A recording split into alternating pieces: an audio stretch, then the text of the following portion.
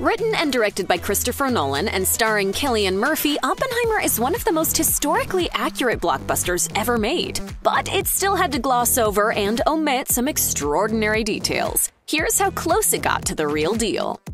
Perhaps the most notable character in Oppenheimer that isn't named Oppenheimer is Louis Strauss, played by Robert Downey Jr. Upon meeting Strauss, Oppenheimer remarks that he can relate to the fact that Strauss is a self-made man, as his father was too. The two also briefly commiserate about anti-Semitism. Otherwise, the film doesn't delve too deeply into Oppenheimer's childhood. Robert's father, Julius, was a German Jew who fled to New York City in 1888. He really did start with nothing, and he turned a job at a textile factory into a lucrative business empire.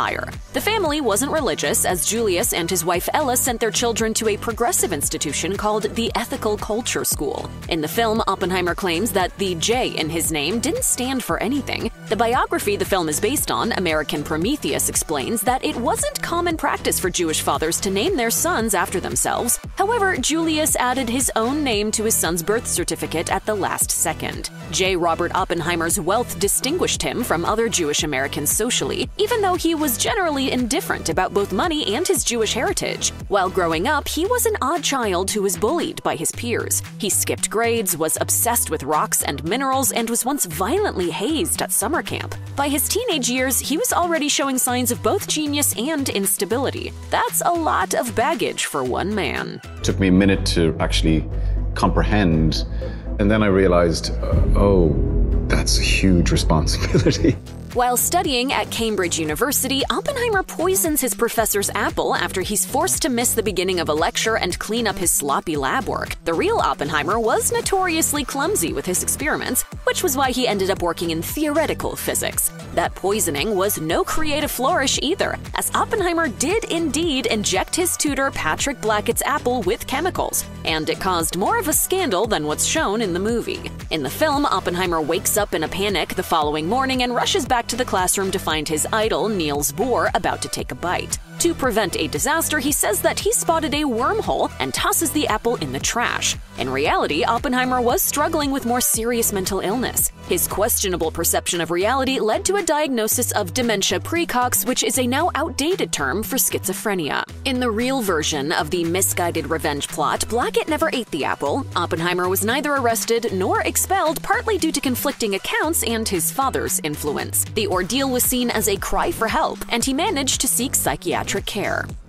Audiences expecting to see a movie about World War II may have been surprised by how much of Oppenheimer is instead about closed-door politics. In particular, there are the grueling series of hearings in which Oppenheimer's security clearance and loyalty to America are called into question. The film ultimately remains ambiguous about whether or not its subject was ever officially a member of the Communist Party, suggesting instead that he was most likely a leftist FDR supporter who had associations with card-carrying communists. In American Prometheus, Oppenheimer is quoted as claiming that he was so apolitical that he didn't know about the stock market crash of 1929 until Ernest Lawrence told him 6 months later, and he never voted until 1936. His interest in and support of left-wing causes began around 1934 and continued until roughly the time he became involved in war efforts. Oppenheimer insisted that he never joined the Communist Party, although he did admit in writing, "I have been a member of just about every Communist Front organization on the West Coast." Furthermore, several of Oppenheimer's family members, friends, and acquaintances were active communists at certain points in their lives.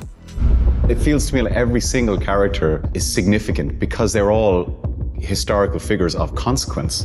In the movie, Oppenheimer says that only a fool or a child would presume to know what goes on in a relationship. He's talking about his wife Kitty, played by Emily Blunt, but the sentiment is even more applicable to his romance with Jean Tatlock, as portrayed by Florence Pugh. Tatlock was studying to become a child psychologist when she and Oppenheimer met and bonded over their inner demons and left-leaning ideologies. The film touches on their intense but relatively short-lived relationship, as well as one final tryst followed by Tatlock committing suicide by drowning herself in a bathtub. The truth is much more complicated. In the movie, she's annoyed at Oppenheimer's habit of gift-giving, but in real life, she ended up regretting her constant refusal of flowers and marriage proposals. She was also rumored to have carried on an affair with her communist friend, Mary Ellen Washburn. Jean Tatlock was blunt, knew what she wants, but at no point is she ever punished for that. American Prometheus contends that Tatlock's suicide may not have been a suicide at all. When her father discovered her body, he burned her letters before calling the police. It's been theorized that a government official may have had her killed out of fear that Oppenheimer shared state secrets that she could have passed on to the Russians. Kitty Oppenheimer's incredible story is barely touched upon in the film. She's depicted as an unhappy mother and jealous wife with a moderate drinking problem, but the real Kitty was a more extreme version of the one we see on screen. The only child of an upper-class German family, Kitty falsely claimed that she was a princess. She also frequently enrolled in colleges but failed to take any classes. She divorced her first husband after learning that he was gay and addicted to drugs. Her second husband died in battle, and then she became pregnant with Oppenheimer's baby while she was married to her third. Dating married women and cheating on his wife wasn't unusual for Oppenheimer. He attempted to seduce his secretary at Los Alamos, and letters showed that he had a long-term relationship with Ruth Tolman, the wife of his friend Richard Tolman. According to American Prometheus, Kitty was resentful of her husband's lovers and his fame. An alcoholic who got into several car crashes and sustained broken bones from falls, she favored liquor over food at parties and frequently fell asleep with lit cigarettes. She may have also suffered from postpartum depression. She had this defiance against the system that felt so modern. The most accurate part of Oppenheimer is likely the section that takes place at Los Alamos, which lasts from 1942 to 1945. Leslie Groves, as played by Matt Damon, recruits Oppenheimer to head up the secret army weapons lab. The real Groves and Oppenheimer had their disagreements, but they respected each other and worked well together. Groves wanted the scientists to become soldiers and wear uniforms, but he conceded that they could meet once a week to share ideas for the sake of progress. Additionally, Isidore Isaac Rabi did indeed decide to consult rather than move west, while Edward Teller did indeed favor the hydrogen bomb. The technical specs are more or less historically accurate as well. A cyclotron was used to accelerate particles, and the theorists did truly fear that they may ignite the atmosphere. The uranium and plutonium cores were about as big as represented by the fish bowls filled with marbles. The bomb was referred to as the gadget so as to minimize awareness of its purpose, and the crew was relieved to learn from Niels Bohr that the Germans took a wrong turn, despite the head start that Werner Heisenberg had given them.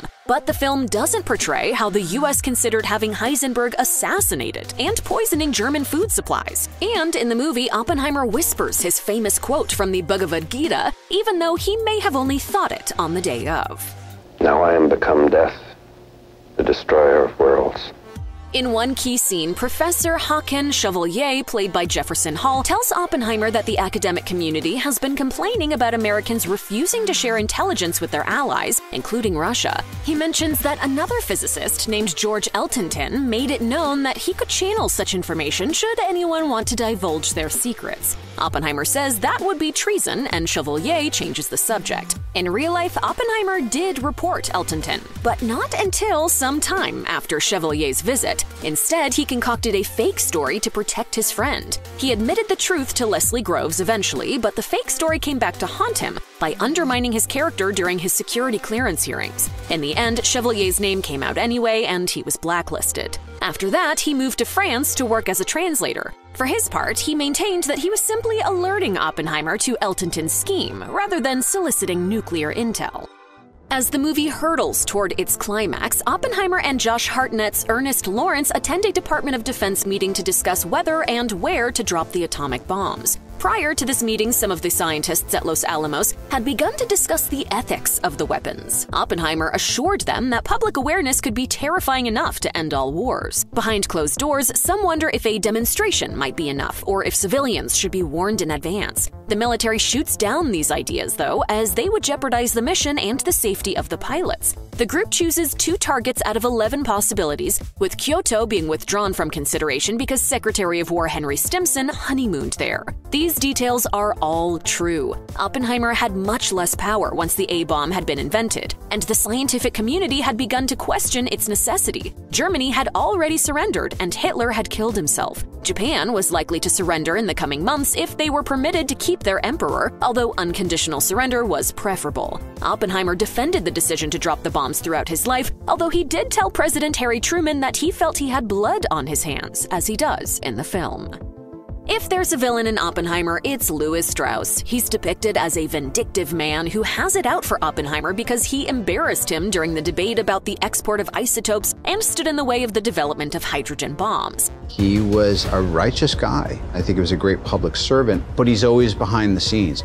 I've always appreciated the people who are backstage.